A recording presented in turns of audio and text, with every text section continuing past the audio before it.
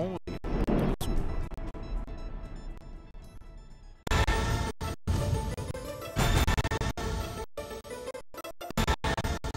Whose movie is this? What interests motivate the actors behind each event?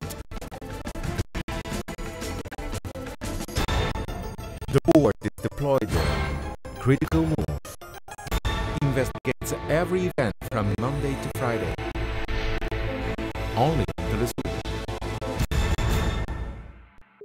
The Pakistani journalist Tariq Ali examines the mass media influence promoted by imperialism. Get access to the analysis of the socio-economic and political life of the whole South America on our screen and platform in English. A critical place committed to the truth to determine the major events that transform the world today. Mondays, only on TeleSUR.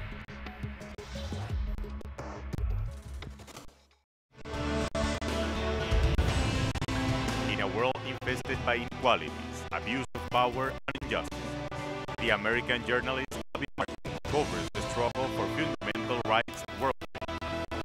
Deep into the search of files which uncover the empire's strategies.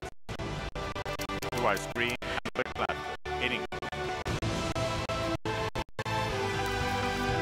The Empire Files with Bobby Martin. Tuesday, only on TeleSUR. 为了保持身体健康，我冥想。 Para mantenerme saludable, yo corro. To keep myself healthy, I study. Για να διατηρηθώ υγιής, τρέφομαι σωστά. Para mantenerme saludable, yo bailo. Para mantenerme saludable, yo purifico mi espíritu a través del cuerpo. ¿Y tú? Get your body. Tuesdays, only on TeleSUR.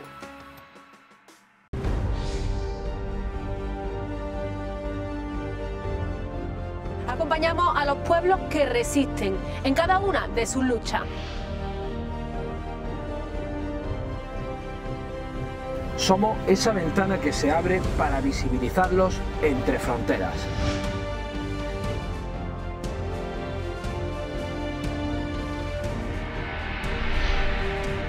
Thursdays, only on TeleSUR. Hola, ¿qué tal? Sean todos muy bienvenidos a Vidas. Hay lugares donde el arte se unifica con el orgullo de los pueblos. Y esos lugares están llenos de colores, alegría, pasión, tradiciones, arraigo, valor y entrega. Real Life. Fridays. Only on TeleSUR. A review of the world news that investigates, incites analysis, and induces criticism, because every event has a context. Pusimos el punto en la I. Dot in the I. Saturdays, only on TeleSUR. Una travesía para descubrirnos.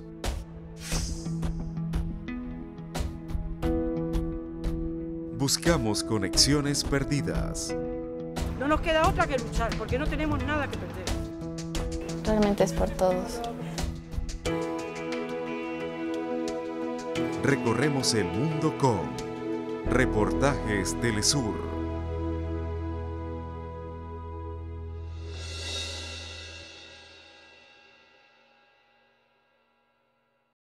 The life is full of moments. Moments of fight. Moments of hope. Moments that transcend. Moments that you can live in. TeleSUR documentaries. Sundays. Only on TeleSUR. TeleSUR English presents a weekly program to discuss the political, economic and social issues affecting the Caribbean community. We'll challenge stereotypes and unpack the diversity of the region through the analysis of unique cultures, religions and art. We Caribbean. Wednesdays, only on TeleSUR.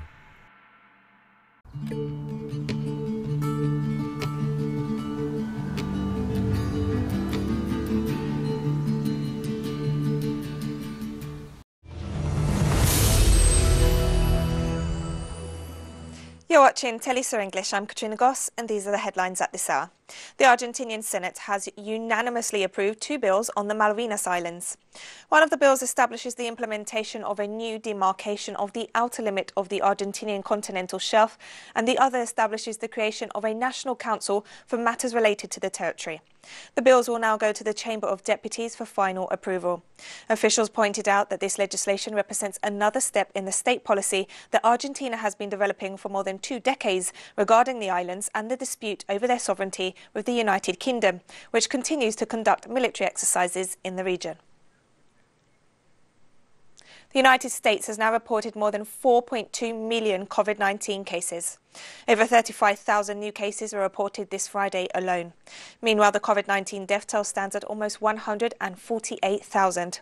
The states of New York, Florida, Texas and California are the most affected, and many states have been forced to reimpose restrictions as the epidemic shows no signs of slowing.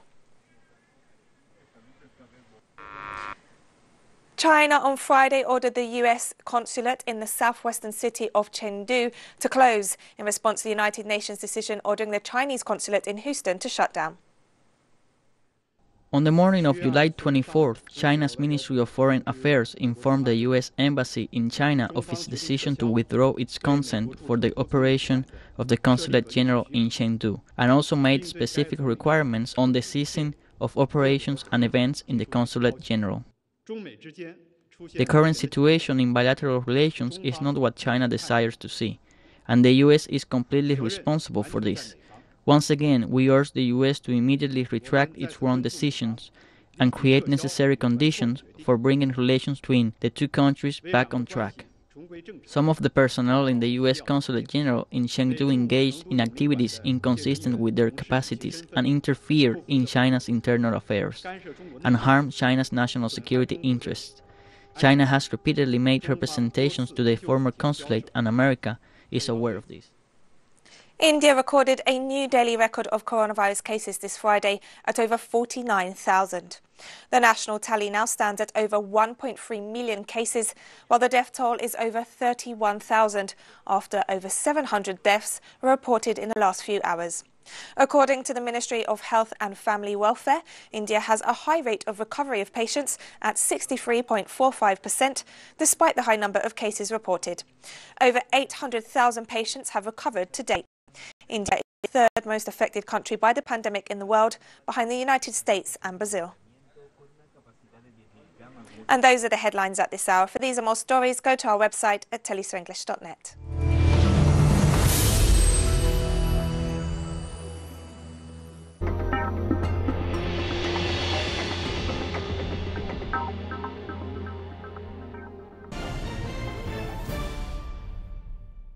Join us on the Global African while we explore the underreported yet incredibly significant popular revolution in the small African country of Burkina Faso.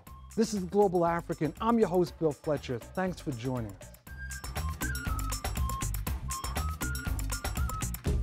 It's been said by some that sub-Saharan Africa never got its Arab Spring.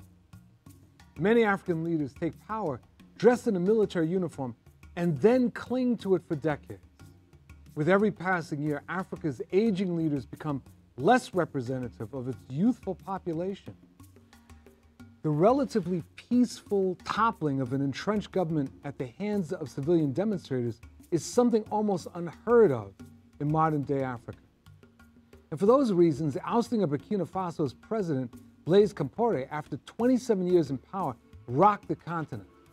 What happened on October 31st is also important beyond Burkina Faso's borders, because during his rule, Compaoré positioned himself as a key ally of Europe and the United States, most recently in the fight against Islamic militants in the Sahel. The U.S. has a military base in the country from which it flies surveillance drones, and France has special forces there as well.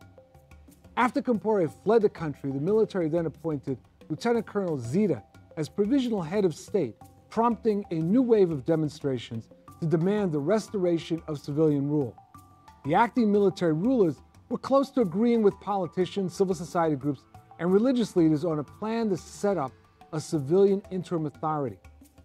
Today, Burkina Faso is seeking to put in place a transitional government.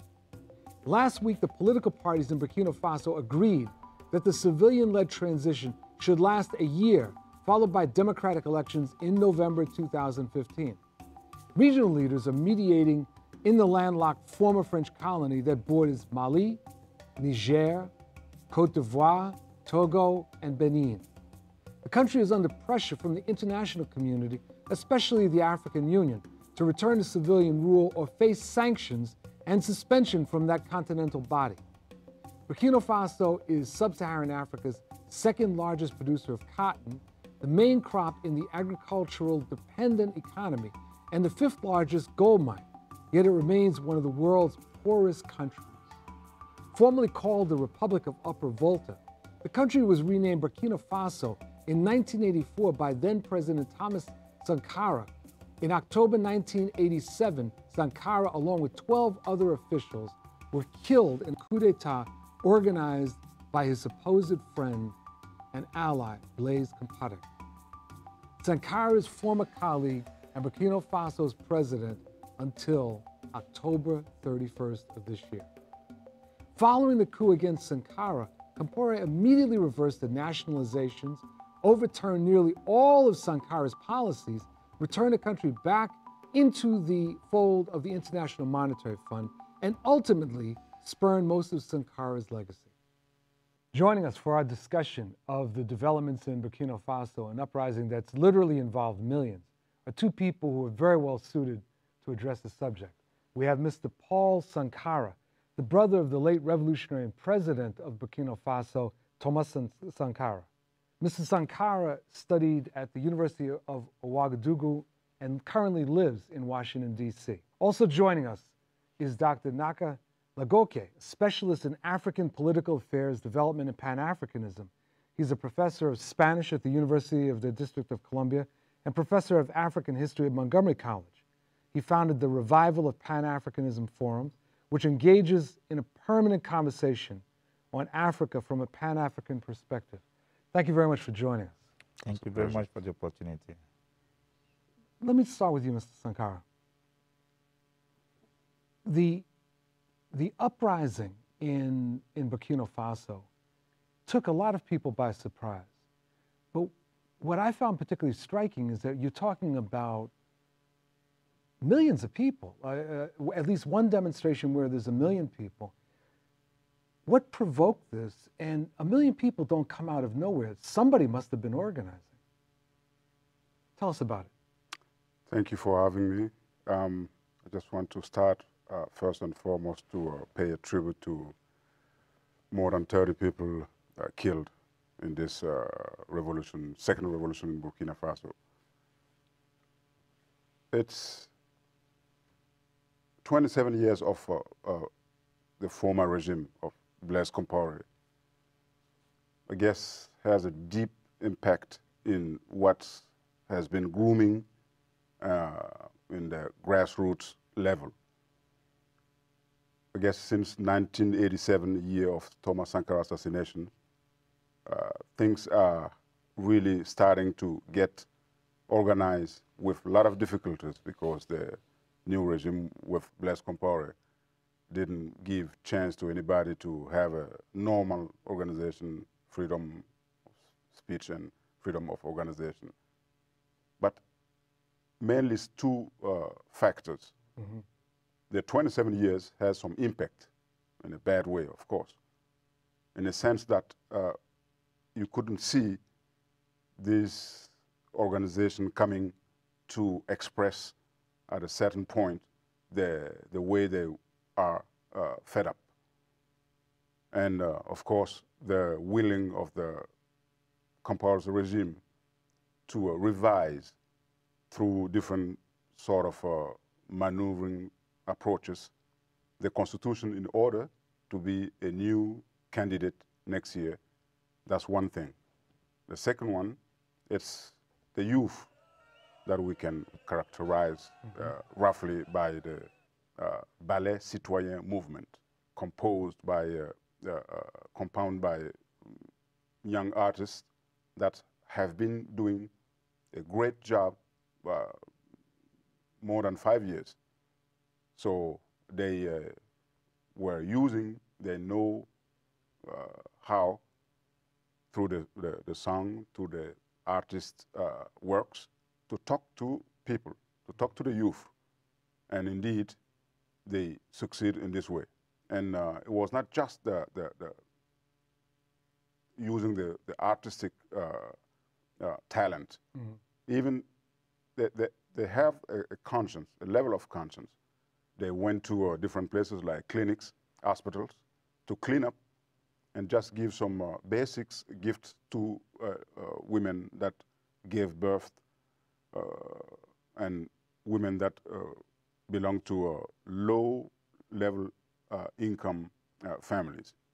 So this kind of actions, I think, combined with the willing of the compulsory regime to change the constitution even after 27 years, brought this new revolution in Burkina Faso, roughly speaking. Dr. Lukoke, you text me. You were the person that told me this uprising was happening and that Compaoré was gone. The excitement that came through in that text was palatable. Why? Why were you so excited? What was it about this uprising? Because I have waited for that moment for 27 years. Sankara was my hero. He was one of the people I have loved. As you know, we were told that nothing good can come from Africa.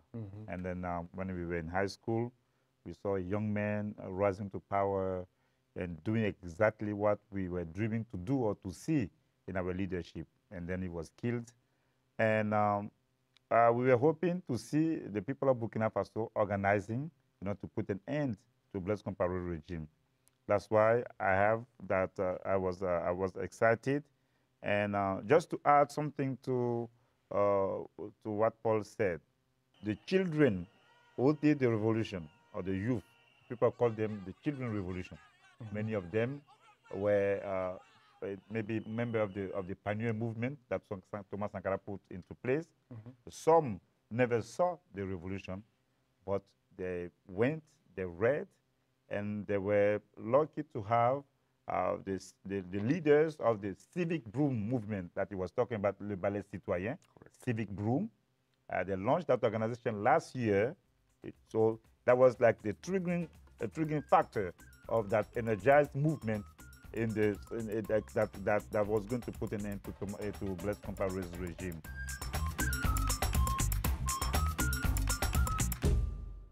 Many of our viewers probably know very little about the history of Burkina Faso, may never have heard the name Thomas Sankara. And it would be useful to do a brief summary. And one particular thing that interests me is that when I've read the story of the revolution and the coup that overthrew Sankara and led to his murder, it sounds almost Shakespearean.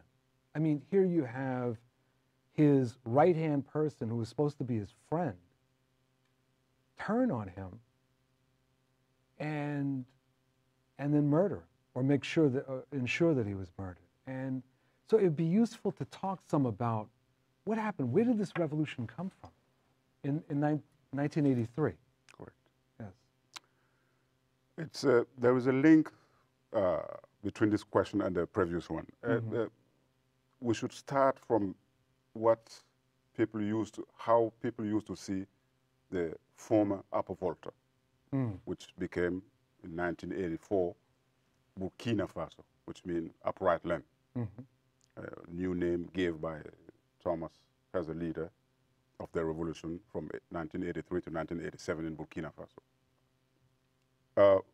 Most of Africans used to see in the students in Europe organization, African organization in Europe, or the trade union in West Africa at least, that the former Upper Volta, now Burkina Faso, was among the top 3 or 5 conscience students or trade unions, organizations. And indeed, a lot of things happened in Burkina Faso before the revolution of Sankara. And Sankara, Thomas, and others, militaries had a direct link with the leftist political organization before getting to the power. He used to say, Thomas Sankara by himself, is not getting the power for the power. We have to have a program, an agenda, in order to be ready to implement for the people satisfaction and benefits. So that's why the revolution was popular in 1983, because of the link couple of decades before, link between the leftist organization, civilian organization, and those young military officers. Sankara is overthrown and murdered. I understand that there was some resistance to Compaoré, but it doesn't sound like there was mass resistance to the new regime. Am I incorrect on that? No, correct. That's correct. It took time to get to this November revolution for a couple of reasons. The first one, the new regime with Compaoré didn't give any chance, and I'm talking about the brutal way of stopping any ambition or any willing to organize themselves, whether it is at the student level, the trade union, those who want to resist to the new regime of Blaise Compaoré. Some of them has been assassinated, others tortured, and the third categories fled the country and went to different countries, whether in Europe or in West African country, in order to seek asylum. And he used also the power of the money to get through the clientelism a lot of people. So yeah, there were not, to be honest, a mass movement against Blaise Compaoré. First October revolution of the 21st century, right? The implications, impact for the rest of, well, let's just start with West Africa. What do you anticipate them to be? As you know, he found asylum in Ivory Coast. That's right. And 33 cars. Yeah, 33 cars, and you know, the French helped. He was trying to go to Pau, according to what we read, and the population did not want him to be there, and that's Paul would have spoken better about that. The military base from which, you know, he went with Thomas to take power in 1983. So now he was going towards that place in the southern part of Burkina Faso, and he found himself in Ivory Coast. Blaise Compaoré has supported the rebellion in Ivory Coast. He sheltered the rebels close to Alassane Ouattara. So he supported the regime of Ouattara after civil war that they caused in Ivory Coast. And Blaise Compaoré caused many wars in Sierra Leone, in Liberia, in different parts in Africa. So for him to find himself in Ivory Coast, it shows that it's the end of the circle. Like with some mystical people will say, that the snake is biting its tail. Yeah. We believe that Pan-Africanism is going to gain a momentum, because the youth who organized, they built the movement with the spirit and energy of Thomas Sankara. The singers we were talking about, Smokey, Sam Scaloja, and many others, it is on YouTube. They produce songs about Thomas Sankara. For years, they've been doing that. And Didier Wadi from Senegal also, and with other artists that produce songs. And now we can see the resurrection of the spirit of Thomas Sankara. And Thomas Sankara, he was the face and the spirit of the 83 revolution, but this time his spirit is the inspirational entity of that revolution. And we can see his spirit engulfing on Africa, because in the Democratic Republic of Congo, in Burundi, in Togo, in Benin, in all those parts, the people are saying, if the people of Burkina Faso, they did it, we too can do it. That's the second impact of that Burkinabe revolution on the rest of Africa. Now, I have as much excitement as you do about this, but I'm worried. The military in Burkina Faso is not, we're not talking about the left military of 1983. We're talking about a military that has been trained by the United States, where there's been intense cooperation with the United States and France. Why should I believe that the military will just simply walk away at this point? Because it's not just the military, even the political elite over there. They have some strong alliances with the West. The leader of the opposition, Zéphirin Diabré, and Christian Roch Kaboré, who left Blaise Compaoré. He was among more than 100 people who left Blaise Compaoré's party in the beginning of this year.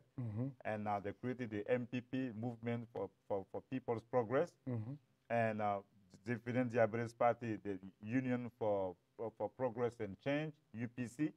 Those two individuals, who are the most prominent figures of the opposition, they're not left-wingers. Those people, they have some alliances with the West. So we have to worry, and I respect that. We have to worry about the army and about that political elite. But the thing that is different in Burkina Faso is the power of the people. Like you said, 1 million people, that was in Ouagadougou.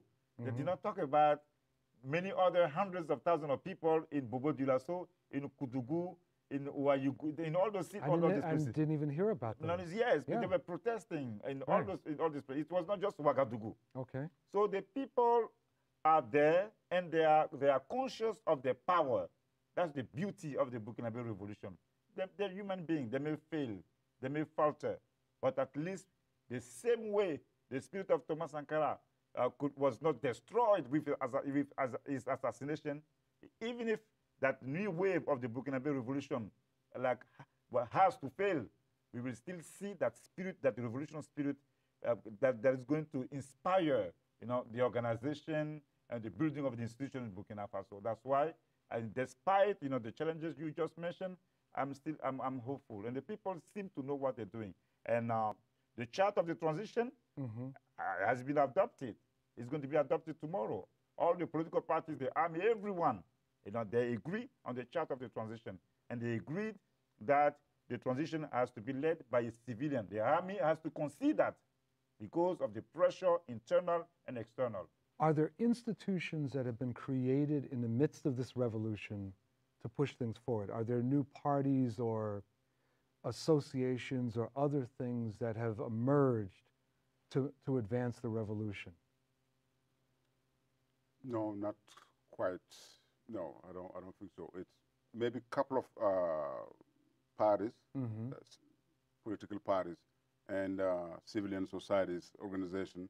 Since Blaise Compaoré clearly, without saying that he will be a candidate next year, 2015, after 27 years on the power, since that time, yes, people found the necessity to organize themselves. That's why Yanka was telling about those who resign from his political party, from Blaise Compaoré political party, and not just, when I say simple quote-unquote members, that's key members of his party. That's about a year ago No, since the beginning of this year. This year. And then the name of some of the people, Prime Minister, former Prime Minister, former President of the Parliament, and the leader of the party. Correct. So the regime was disintegrated. Yeah, it is. Correct, exactly. Yeah, so we saw it, what we see, we've been following that, we saw it coming, and when the time was right, and instead of going through the referendum, and he wanted to go through the parliament, and then after enticing and seducing a parliamentary group of the opposition that switched its allegiance to Blaise Compaoré, in order for him to secure the 3/4 of the votes, to vote the law, and then people say, you know what, that's the moment, and enough is enough. And then they have been organizing since the beginning of the year. Even last year, they've been doing that. Meetings, going from rural areas everywhere, to mobilize people that, the turning point is coming and people have to be ready. Let me ask you one other question. The African Union. The African Union indicated that they wanted the military to move on. Are they playing any more active role? Was that just simply a pronouncement, or are they in any way helping in the process? Now, the African Union as well, United Nations, the United States of America, and European Union said clearly in the beginning that the military should, leave the power recently, quickly as possible, like 2 weeks. At the same time, as has been said by a lot of people, they should do it long time ago with the tools and the power that it have, and this kind of power, like Blaise Compaoré's regime. Let them know that just through the speech and declarations, but use through envoys and they know how to do it anyway. Not bombing a country or using military forces, but all the international institutions, African Union, and industrialized countries could, since like last year, put a real concrete pressure on Blaise Compaoré in order to avoid what's happened. But anyway, we know that as somebody said, in terms of relationship, states and between states and states, there is no friendship. It's just a question of a matter of interests. That's right. Gentlemen, your enthusiasm and excitement is infectious. It's a real pleasure having this discussion with you about such an incredible development on the continent. Thank you very much for spending the time with us. Thank you very much. It was a pleasure. Thank you. And thank you for joining us for this episode of The Global African. I'm your host, Bill Fletcher. Thanks for joining us, and we'll see you next time.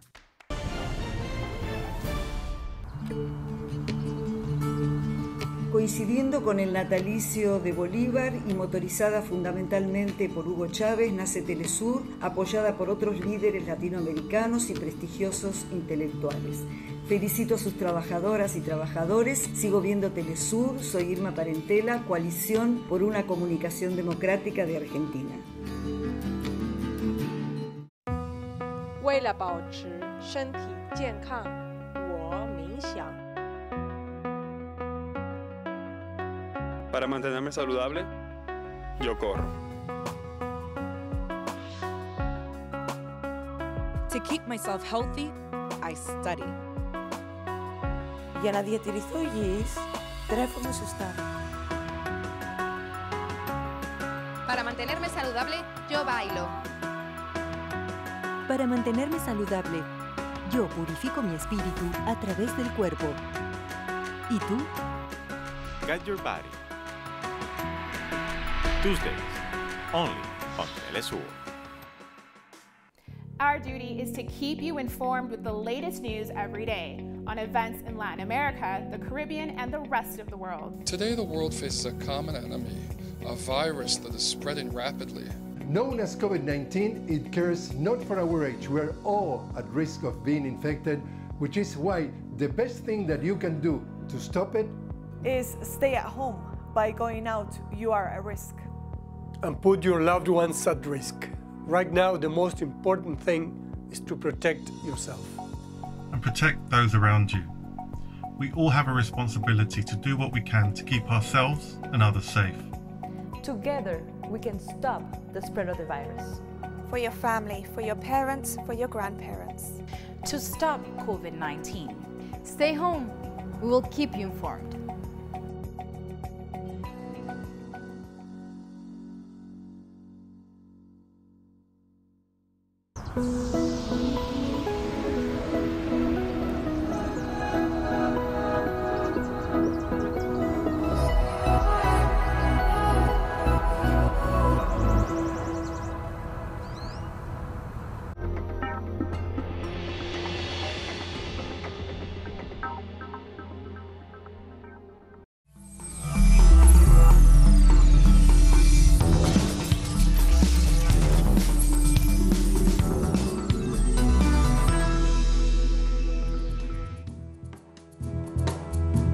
TeleSUR celebrates its 15th anniversary this Friday as a Latin American and Caribbean multimedia platform that continues to strengthen its counter-hegemonic project.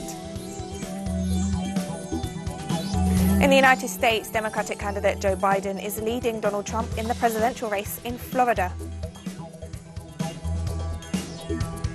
Hundreds of Israelis held another protest against Prime Minister Benjamin Netanyahu outside his residence in Jerusalem on Friday.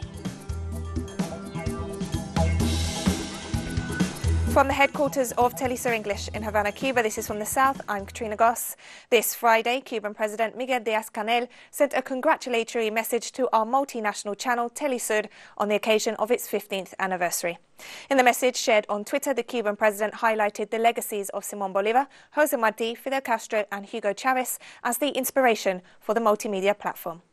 Querida Patricia, queridos fundadores, periodistas y técnicos, TeleSUR is that dream of freedom in the hands of Venezuelans, Argentinians, Uruguayans, Colombians, Brazilians, Cubans, and an infinite number of intellectuals from our America. TeleSUR was founded and made possible by the intelligence, the will, and the dreams of two of its most distinguished and brave children, Fidel Castro and Hugo Chávez. From Havana, where the new TeleSUR studios are growing, where the idea of its creation was born, to the already historic sites of Caracas, where it was launched into the world as a small television station that later became the giant nightmare of the empire's liars and its regional lackeys, comes the encouragement and commitment of those who no longer know, nor can, nor will accept to live without TeleSUR. We hug you in the distance, as we witness with happiness and enthusiasm the powerful flight of TeleSUR, 15 years after its creation, cleansing the murky waters of the contemporary digital world to all continents, in Spanish and in English, in America, in Europe, in Africa, in Asia, and in the Middle East. You can always count on Cuba, which feels like the seed, branch, and flower of this dream of integration that together we made possible. Congratulations, TeleSUR.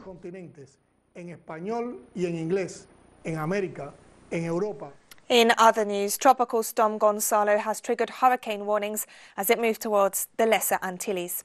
According to the National Hurricane Center based in the U.S. state of Florida, a tropical storm warning is now in effect for Barbados, as well as for St. Lucia and St. Vincent and the Grenadines, which means that tropical storm conditions are expected somewhere within the next 36 hours. A hurricane watch was previously in effect for Barbados and remains in effect for Trinidad and Tobago and Grenada. Of 1,000 millibars as of 12 p.m. Eastern Time.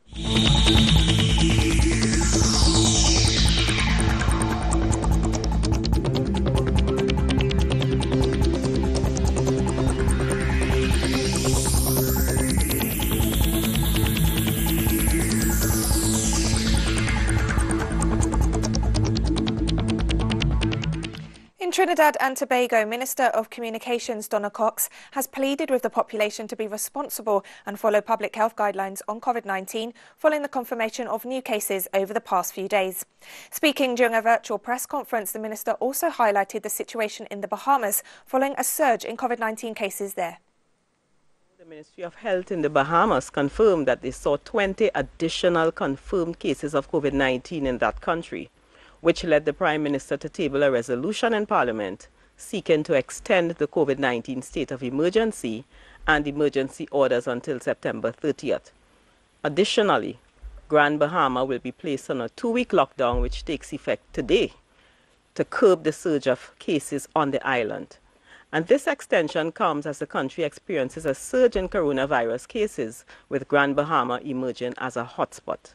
Here at home, the recent cases of COVID-19 over the past few days is a reminder to all of us that we can find ourselves in the same position as a country if we do not follow our public health guidelines. We cannot become complacent, and we must do what is necessary to protect ourselves and our families. The Parliament of Antigua and Barbuda will be asked to extend the state of emergency by another 3 months. The measure provides the government with extraordinary powers to take action in response to the COVID-19 pandemic. Parliamentarians will next week debate extending the measure until October 31st. It gives the government the coverage under that particular provision to be able to have the flexibility of imposing different curfew restrictions. This does not indicate that we perceive that there is any worsening of the situation, but the government must have that particular option. Both the curfew and the regulations would come to an end at the 31st of July. We cannot put the curfew in place, an extended curfew in place, without the emergency powers. So once the Parliament approves that on Tuesday, more than likely at the following cabinet meeting, we will extend the curfew period as well. I can't see that there's any issue on the ground right now that is before us that will cause us to alter that beyond 11 to 5 where they are. But again, that's a decision that the cabinet will make next week. There's going to be no issuance of any new work permits during the 90-day period for any reason whatsoever. But that persons who would have already been in the system and have been employed and would require a renewal of the work permit, those will be permitted. The Argentinian Senate has unanimously approved 2 bills on the Malvinas Islands. One of the bills establishes the implementation of a new demarcation of the outer limit of the Argentinian continental shelf, and the other establishes the creation of a national council for matters related to the territory. The bills will now go to the Chamber of Deputies for final approval. Officials pointed out that this legislation represents another step in the state policy that Argentina has been developing for more than 2 decades regarding the islands and the dispute over their sovereignty with the United Kingdom, which continues to conduct military exercises in the region. In Mexico, Senator Martha Lucía Mitchell announced that the nation will apply the Spotlight Initiative in the fight against gender violence with the support of the United Nations. The senator announced that legislation in the field will be reformed. Meanwhile, the representative of UN Women in Mexico, Belén Sanz Luque, explained that the Spotlight Initiative is a worldwide alliance focused on the prevention and elimination of all forms of violence against women and girls. Luque noted that Mexico was chosen for its implementation due to the high rates of femicide in the country and stressed that it will serve as a model for other countries in the region. In Mexico, work is progressing on the Felipe Ángeles International Airport, one of the most important infrastructure works of the government of President Andrés Manuel López Obrador, and considered one of the key elements in confronting the economic crisis sparked by the coronavirus pandemic. Our correspondent in Mexico City, Eduardo Martinez, brings us more details.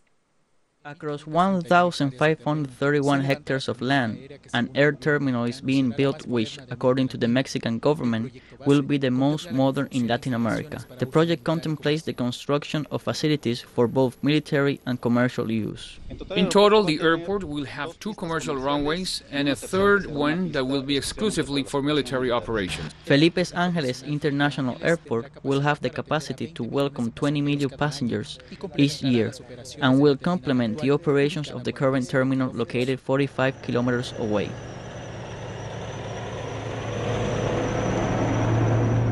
The works undertaken by personnel of the Secretariat of National Defense continue despite the health emergency sparked by the coronavirus and under strict preventive measures. The use of face masks, distancing, and even dividing personnel over different shifts. Shifts had been implemented in the administrative area and staff had been sent to work from home to avoid crowding. With more than 600 days of construction remaining, the progress is significant. Since the beginning of the work in October 2019, and to date, 32,000 civilian jobs have been generated. There is no intermediary. Everything is directly between the Secretariat of National Defense and the final worker, or the final suppliers who bring service and materials. President Andrés Manuel López Obrador committed to inaugurating the airport complex on March 21, 2022. In addition, he assured that the cost will be much lower than what had been forecast by the airport that the former administration began building on land surrounding Lake Texcoco. This is an example of how a budget can suffice if you handle it honestly, and you can do more with less. It is assembled regardless of other factors. Just the cost of the work shows we are moving forward. The budget for this airport, one of the emblematic works of the López Obrador administration, is around $3 billion, far below the $11 billion that his predecessor planned to spend on a different airport that would not have been ready until 2026. Eduardo Martinez, TeleSUR, Zumpanco, State of Mexico. And we'll be right back after this short break, so don't go away.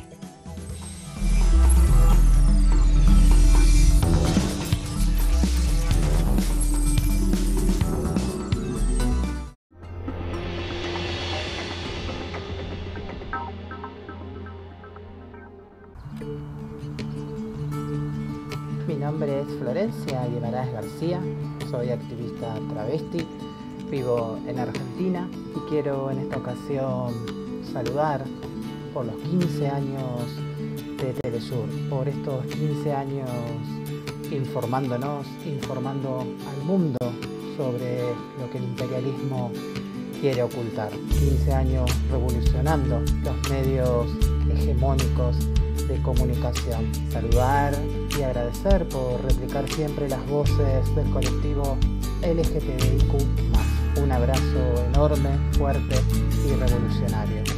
Furia travesti y hasta la victoria siempre.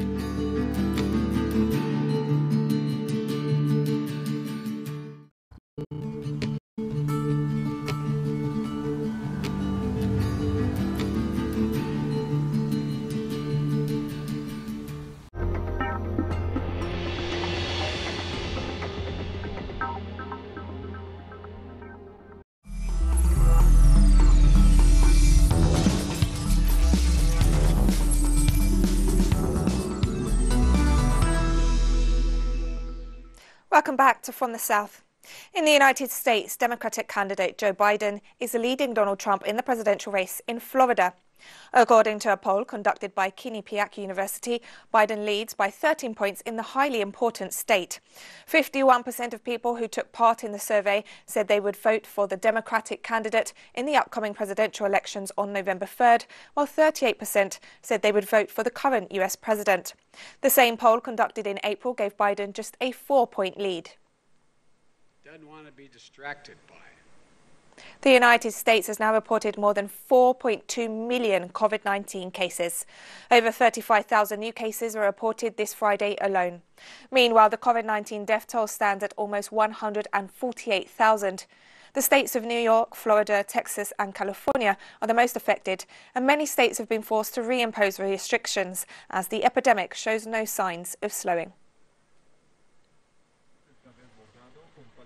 China on Friday ordered the US consulate in the southwestern city of Chengdu to close in response to the United States decision ordering the Chinese consulate in Houston to shut down.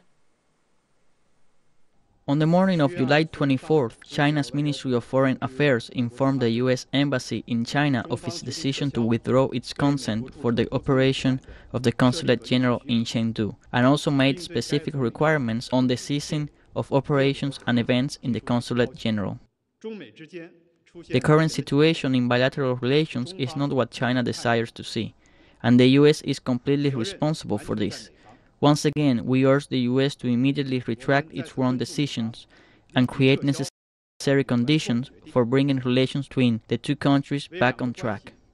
Some of the personnel in the U.S. Consulate General in Chengdu engaged in activities inconsistent with their capacities and interfered in China's internal affairs and harmed China's national security interests. China has repeatedly made representations to the former consulate, and America is aware of this. Russian Foreign Ministry spokesperson Maria Zakharova stressed on Friday that Moscow and Beijing have become the main targets of an information war led by Western media. Zakharova made the statements during a video conference with her Chinese counterpart, Hua Changyin. The comments come after Kremlin spokesperson Dmitry Peskov said Russia would not be interested in joining a United States alliance against China following US Secretary of State Mike Pompeo's call for a broad alliance against Beijing on Thursday. Peskov said that Russia does not participate in any alliances against anyone and that China was Russia's ally and partner. It is not just aggressive rhetoric that is backed up by no less aggressive actions, but now it's an attempt to provoke a public clash between Russia and China. And I can assure you that they will not succeed in this, but the fact that we've registered this, that these provocations from our Western partners, foremost the United States, take place is a very serious sign. Russian authorities this Friday announced the resumption of international flights starting on August 1st. A decision has been taken to resume international air travel. We have taken into account the epidemiological situation, infection statistics, and the principle of reciprocity. Starting on August 1st, flights will take place from Moscow, Moscow region, St. Petersburg, and Rostov-on-Don. This decision will also help us speed up the process of returning our citizens home from abroad. A 3-year-old girl has become Belgium's youngest known victim of the coronavirus as the country confronts a worrying surge in new cases. A health spokesman noted that 3 people die each day from COVID-19 in Belgium, including recently the toddler and an 18-year-old boy. The official warned against complacency among the healthy, highlighting that no one is immune to the virus. Belgium has now reported nearly 65,000 COVID-19 cases. Prime Minister Sophie Wilms announced tougher rules on wearing masks in public places and postponed plans to further ease lockdown measures next month. A few days ago, a 3-year-old child died from a COVID-19 infection. This news touches all of us deeply, both as scientists and as parents. I would like to take this opportunity to express my most sincere condolences to the family. This Friday, the Croatian Parliament approved a new government led by the Croatian Democratic Union Party, which won the elections held earlier this month. Prime Minister Andrej Plenković will lead the new government, which was supported by 76 votes to 59 in the 151-member assembly.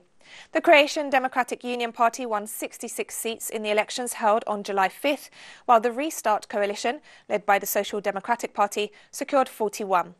The Prime Minister noted that the new government's main goal would be to boost the economy heavily impacted by the novel coronavirus pandemic. Our wish is that in 4 years, Croatia looks better than it looks today. As today, it looks better than it looked in 2016.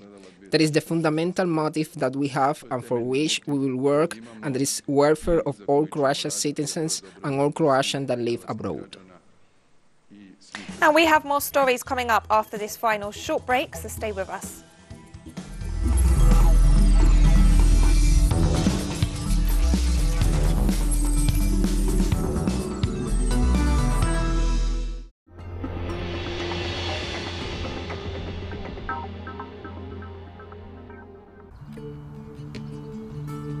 Hola, soy Estela Carlotto, presidenta de Abuelas de Plaza de Mayo, y en nombre de la institución que presido y todos los que colaboran con nosotros, quiero manifestar primero que TeleSUR